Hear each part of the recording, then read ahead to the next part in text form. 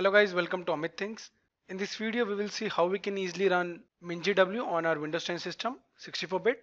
That means we will learn how to download and install and for running C and C++ programs.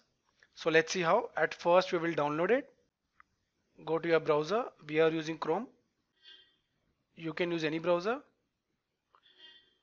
On Google, type MingGW. Press enter. On pressing enter, herein the downloader is visible. Click on it to open. The download button is visible. I'll click on it to download.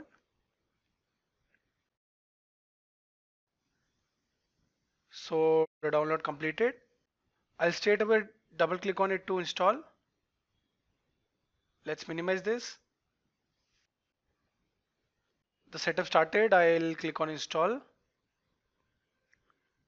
Herein keep all these options default. If you want to change the installation directory, you can change from here by clicking change. But guys, I'll keep the same. Click on cancel. You can also keep same. So it will get installed under C drive, MingGW folder. If you want to remove the start menu and desktop, you can unselect them, but I'll keep the same and click on continue. Now the installer is downloading MingGW. It will take some time. You need to have a good internet connection for this.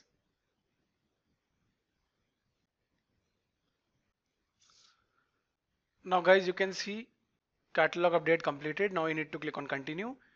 Here it is, installation database updated. Click on continue now. Now here it is, the installation manager. Now we need to go for these packages by selecting them.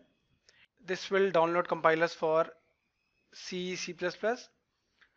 I'll click on it. On clicking, it will give an option to mark for installation. I'll select this. Now go to the second one, click on mark for installation. The third, I'll click the G++ one, mark for installation. Let's click the second last one also. Now it looks fine. We have gone for the package C++ compiler and Objective-C compiler.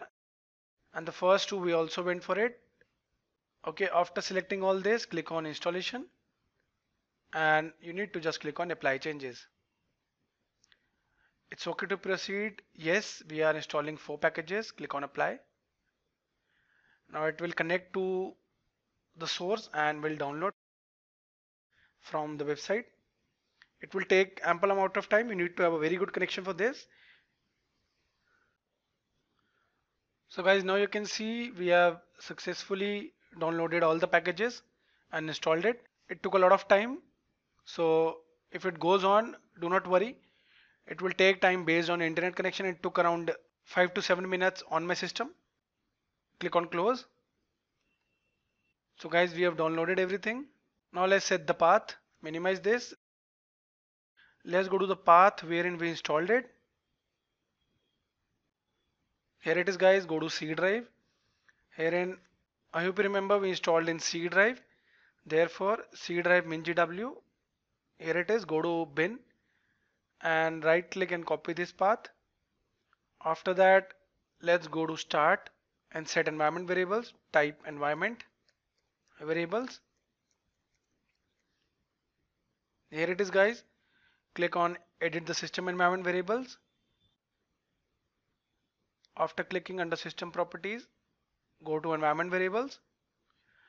Now under this, the following is for only Amit user on the system and these are for all the users on the system.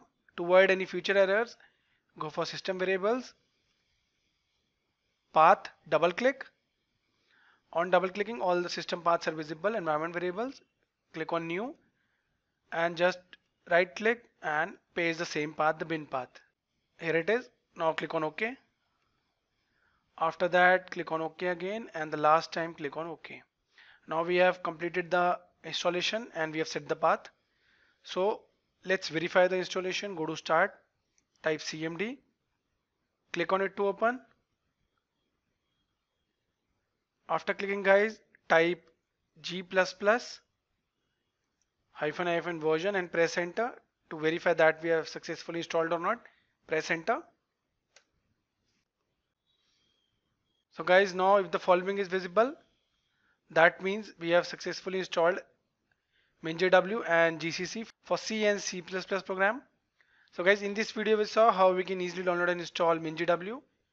If you like the video, do subscribe to our channel Amit Thinks.